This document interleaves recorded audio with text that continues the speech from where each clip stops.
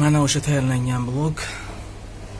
Hozir buni stanokga qo'yib tekshirilyapti. Ko'pchilik so'ragandan ishlayotgan holatini ham bizga ko'rsatinglar deb. Hozir blok ko'rinishi.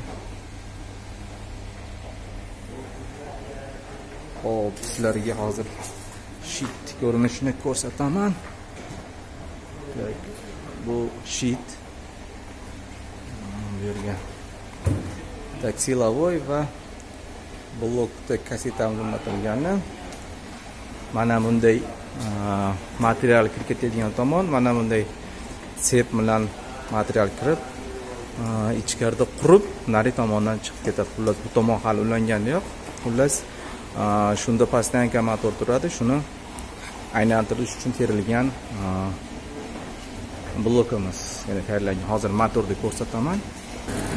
Mana o'sha motor где-то 20 kilovatlik motor.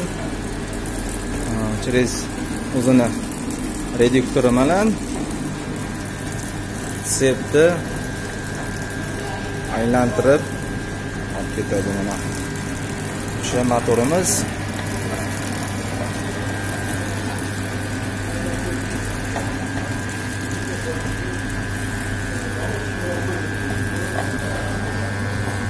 Это 20 киловатт пастянка топливки.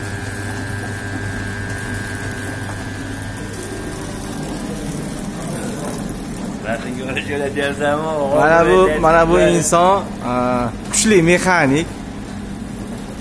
Plus temir tersa bersangiz samolyot ham yasab beradi. Lekin u yasagan samolyotda uchmaganlarni tavsiya qilaman. Noyazalari u samolyotga garantiya bo'lmaydi, daveriya yo'q. Bittadan parashyut berish kerak. Hop. Mana ishlayotgan holat stanokda ko'rinishi.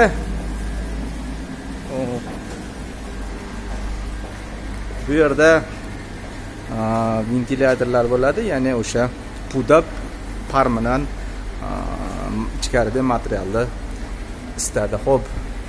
Bizning elektrik bog'larimiz bag'am super elektriklardan motorda kabelini ulayapti. Salom, xizmat qilsangiz bo'lasizlar. YouTube ahliga. Xo'p. Xullas, shunaqa gaplar. Mana o'sha tayyorlangan blokimizni qayerga qo'yilganligini ko'rsatib o'tdim. Qanaqa motor va qaysi stanokka. Shunday bloklar zarur bo'lsa, marhamat USTA OYBEKka murojaat qilinglar. Hozircha xayr, sog' salomat bo'linglar deb klass boshni unutmang.